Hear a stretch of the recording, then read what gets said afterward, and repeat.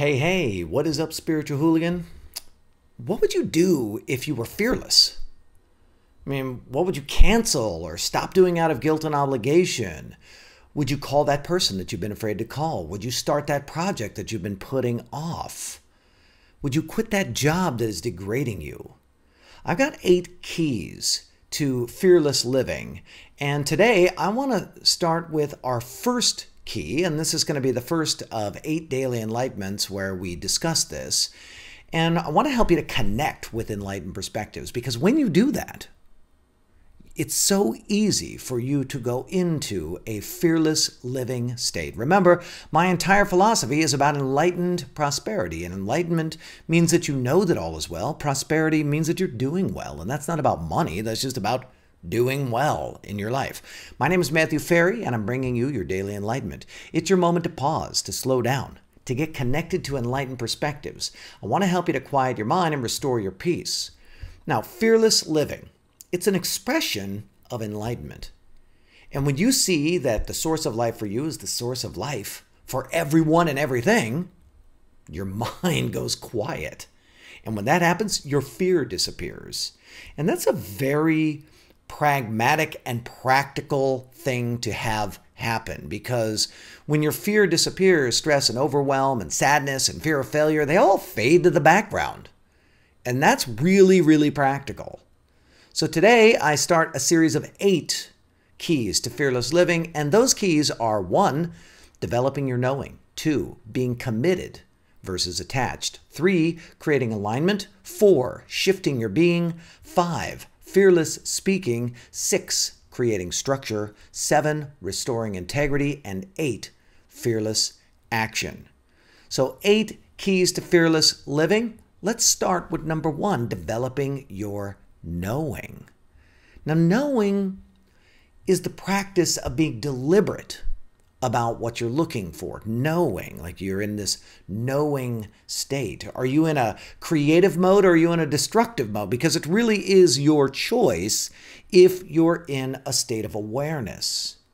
Now, the dictionary defines knowing as showing or suggesting that one has knowledge or awareness of a secret, or known to only a few people. That's interesting, right? So I want you to just put a little smile on your face right now. Shake your head with me. What is that secret?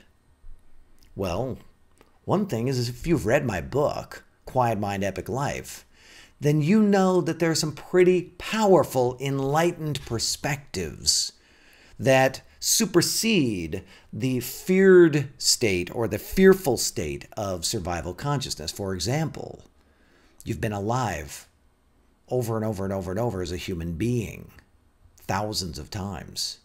Life is a vacation for the soul, and there's nothing that needs to be done. That's an enlightened perspective, that when you know that, your fear starts to disappear. You're creative, you're curious, you're interested in life. When you take on that perspective, it reduces your fear. The idea that you're the creator of your experience and not the creator of life, really powerful to know that, being the creator of your experience and not the creator of life. So knowing is also defined in the dictionary as done in full awareness or consciousness. So this is really connected to the definition of enlightened. Enlightened is having or showing a rational, modern, and well-informed outlook, spiritually aware. Hello, that's you. So when you begin to implement the rapid enlightenment process into your life, well, you naturally become more deliberate, intentional, conscious. You begin to do things on purpose rather than through default programmatic autopilot. You have peace of mind because you're operating in a framework that's effective. Now, when you connect with enlightened perspectives, specifically the ones I talk about in chapter 9 of my book, you begin to experience a profound feeling of trust. Trust is part of knowing, and that's really the basis of fearless living. So the dictionary defines trust as a firm belief in the reliability, truth, ability, or strength of someone or something. So knowing is really an aspect of being reliable, right? It's relying on, counting on, depending on. And there's yourself, there's others, there's the world. My objective here in teaching you the rapid enlightenment process is to help you to get to a place where you're trusting, you're developing that trust in yourself, in other people, in the universe, knowing that all is well. So to develop your knowing, you personally need to be working on your own reliability and your acknowledgement of the reliability of the universe.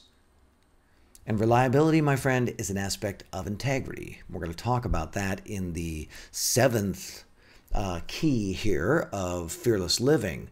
But reliability really is working from an empowering context and doing it as it's meant to be done without cutting corners. This is very, very powerful. When you go into this place where you are doing things as they are meant to be done without cutting corners, when you are working from an empowering context, when you're trusting that all is well, knowing that all is well, everything just starts to work in your favor.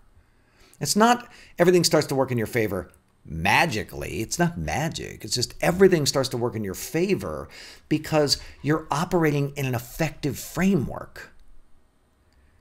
Doing what you know to do, doing what you said you would do, doing things on time. This creates an inner state of knowing for you. Most people operate in spiritual frameworks in what I call the spiritual derelict framework. And the spiritual derelict is someone who is incredibly spiritual, but not really practical. Incredibly focused on their inner state. But because they don't take care of the outer state, their world is constantly disrupting them. And it robs you of your peace. So reliability is really, really, really important when it comes to your knowing and your trust. Because when you work on your own personal reliability, all of a sudden, you're able to take responsibility for your experience. When you're reliable and you know that you're reliable, fearless living begins to be your daily experience. So it's kind of like this. The best practice to increase your knowing is to intentionally make peace with things like the worst case scenario. This will increase your knowing and your trust in your faith. Because the worst case scenario, right, the drunk monkey in your head, when it starts flashing all of these fearful messages in your mind, you have to practice, you have to become skilled at challenging the drunk monkey by facing the worst case scenario and making peace with it happening. Knowing that if the worst thing happens, that you'll actually be okay. That puts you in a more trusting and peaceful place. I'll put the link for my process on doing the worst case scenario exercise in the notes below, okay? Another thing is to release the need to achieve, to accomplish, to have, to be something. This will massively increase your knowing and fearlessness. Begin to adopt these enlightened perspectives, and I talk about them in chapter 9 of my book. I am a soul on vacation in a body. What happens? So first of all, you don't know if that's true or not, neither do I. But it muscle tests strong, which is an interesting data point. And what happens when you begin to take that on? How does that shift your thinking? I'm a soul on vacation in a body. On vacation! I am infinite. The purpose of life is to experience things. I'm a soul, and as a soul, I'm infinite. Positive and negative experiences are just at value. I'm infinite. I'm everything. I'm the same thing that everything is.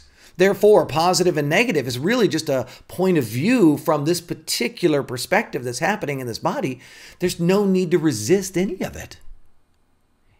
Achieving the objective, my friend, living the life that you want to live is actually not the prize. The prize is the experience that you're having. Knowing is one of the keys. One of the keys going into a knowing state, which is trusting, It's being able to rely on yourself, being able to rely on the universe, knowing that everything's going to be okay, knowing that all is well, knowing you can deal with whatever's coming your way. That knowing state, it has a confidence to it. And that will help you operate in your enlightened framework so much more easily than if you allow yourself to go into these insecure states because you're not really taking on yourself. So my question for you today is, what stuck out in the things that I talked about? So what are you going to work on to develop your own knowing so that you can activate your fearless living? Will you leave me a comment below? I really want to know. My name is Matthew Ferry, author of Quiet Mind, Epic Life. In fact, here it is right here.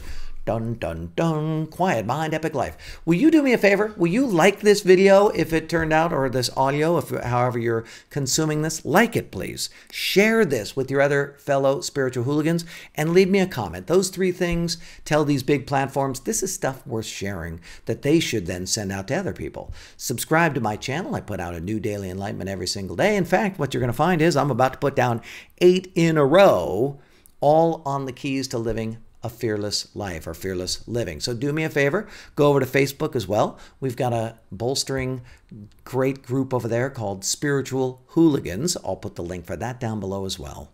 Thanks again for tuning in to this Daily Enlightenment.